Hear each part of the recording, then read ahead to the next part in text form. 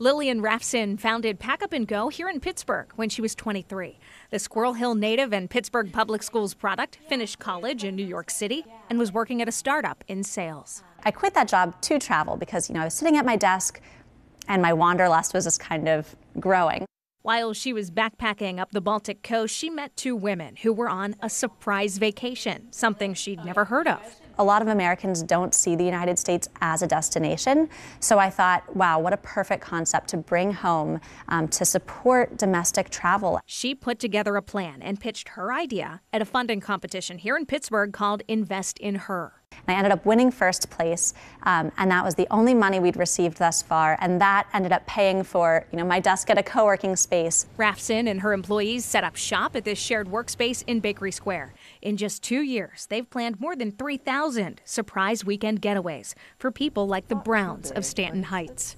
I loved the idea, and I kept talking about it. Shirley Brown's husband, David, bought her a gift certificate, and they signed up. Everything is done online. You pick your dates, set a budget.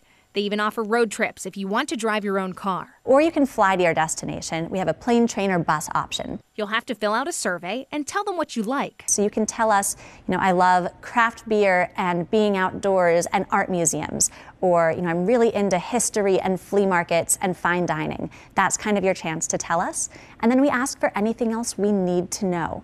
They take care of the rest. You'll get the forecast for your destination about a week before you leave with some hints to help you pack. It's a very walkable city, so take comfortable shoes.